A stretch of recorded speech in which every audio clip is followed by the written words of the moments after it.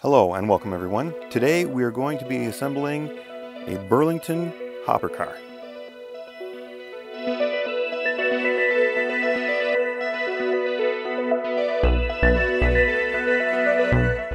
Okay, so let's open up the box and make sure we got all the parts inside. Put the lid off to the side. So inside the box you should have a body. Off to the side, there should be the underframe. There should be a small bag of parts. And there should be two weights. Now we have already gone ahead and painted these weights.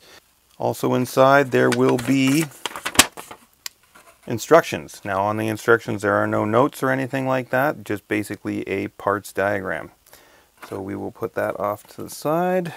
Put the bottom of the box off to the side. So we got our underframe, our weights, our body, and a small bag of parts. So we open up the bag of parts, dump those into the lid. In our small bag of parts there should be two sets of wheels. There will be a couple of horn and hook couplers which we will not use. There will be a brake wheel. There should be two long screws and one short screw. There will be two coupler box clips, and then there should be four doors for the bottom, and then one detail part. So that'll be all of our parts. So what we need to do is go through and inspect our parts. Well, we don't need some of this stuff. We'll put it back into the box for now. Okay, so mainly these parts here, the doors and the underframe here, we are going to want to make sure that we go through and check for any flashing. Now it's very common that there will be flashing on the sides here, so we want to trim that off. There will be possibly flashing in here, so we want to trim this flashing off in here and make sure that it's clean on all of these places here. Okay, now on here there might be a little bit of flashing on here. Take and trim the flashing off of there. Okay, want to make sure there's no flashing on this side here or on this side. Bit of flashing there, we'll trim that off.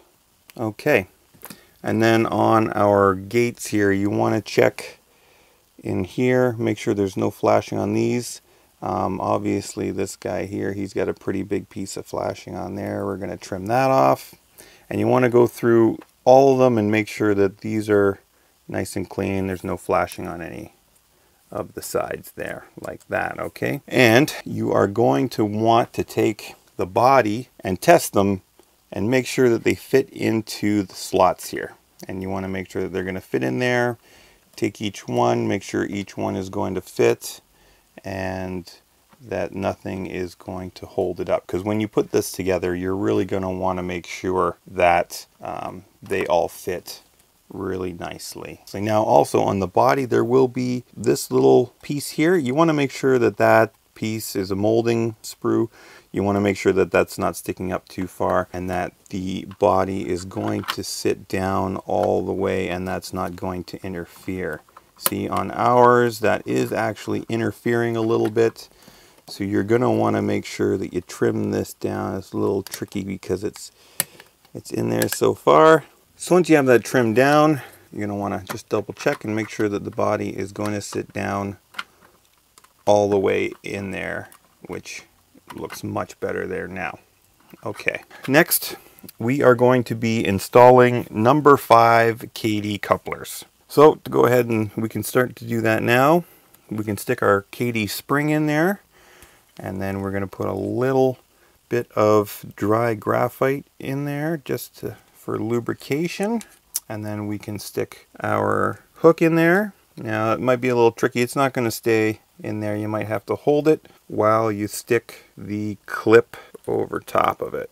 Okay, go ahead and stick the clip on, clip it on, make sure the hook is free, and make sure that the clip is clipped on all the way. Very important, give it a little bit of a squeeze there just to make sure that the clip is indeed clipped on all the way. And then we can do the same with the other side.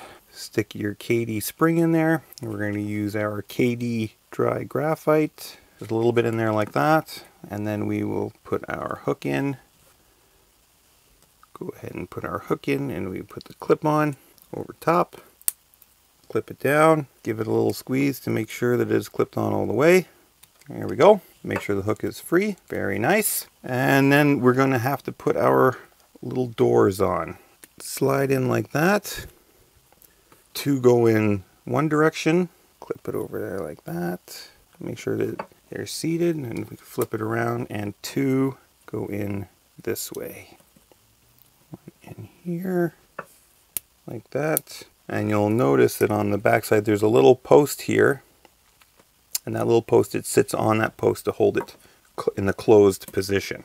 Flip it over, and you just want to check and make sure that it's seated in all of the grooves on each side, and that there's nothing holding it up or anything like that. So now that that's all on, we can go ahead and we can stick our detail part on.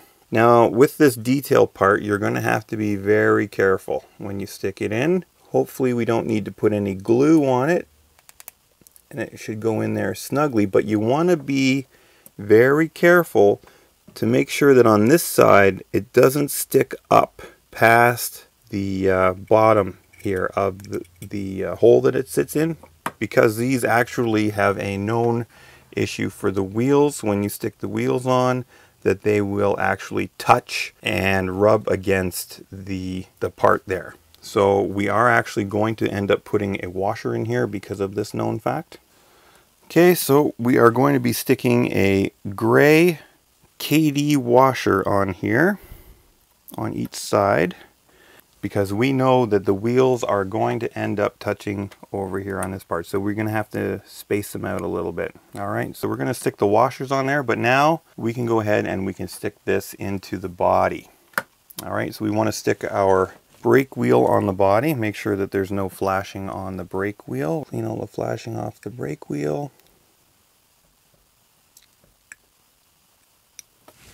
Alright, and then we can go ahead and we can stick our brake wheel in the body. Hopefully it won't need any glue. Yeah, that looks pretty solid. It's going to stick in there and stay in there pretty solid. Okay, that's good. So that's really all we have to do with the body. We're going to flip this over. Alright, so after you put your brake wheel in the body, we're going to have the 2 weights. And we're going to sit the weights in there, one on that side. And we're going to put one on this side. Okay, so, oh, and you have to make sure that the weight is going to sit down in there properly. This one is not. Okay, you want to make sure the weight is going to sit down. There we go, on both sides. There we go. So once you got them both down, we can go ahead and we can stick our frame in. And then when you want to go to stick your frame in, you want to make sure that all these pieces here sit down into the groove on all these little doors. So you might have to push it in. Make sure they all sit in there nice and flush and everything is seated down properly. Okay, so once you got that done, we can go ahead and stick our washers on.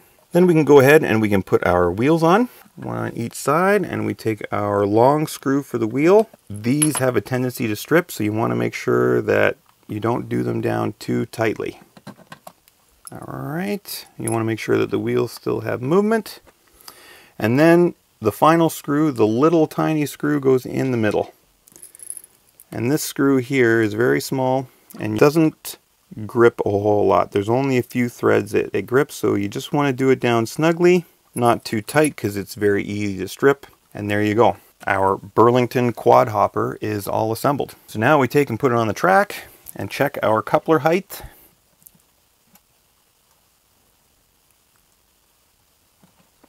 So our gray KD washers were not thick enough. So we're going to remove the gray KD washer and we're going to install a red KD washer, which a red KD washer is a little bit thicker than the gray one. Go ahead and stick that on there like that. Same with this side, on there like that. And then we can go ahead and stick our wheels back on and retest it. Same with this side. Okay, make sure your wheels are free. And we can stick it back on to our track to test it. We are going to have to bend our hooks a little bit, so we're just going to take and Bend our hook ever so slightly.